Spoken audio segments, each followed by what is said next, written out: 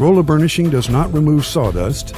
It obtains surfaces as shiny as a mirror, strengthens and hardens surfaces by smoothing the roughnesses of those surfaces.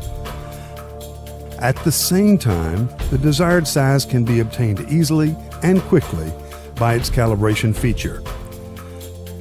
By this technique, workpieces hardened up to a maximum of 45 Rockwell can be burnished.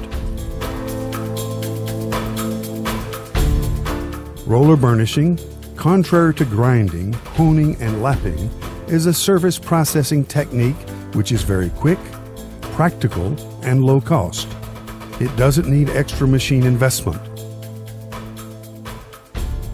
After roller burnishing, surface roughnesses can be obtained below 1 micron, and fatigue life is improved by as much as 300% or better.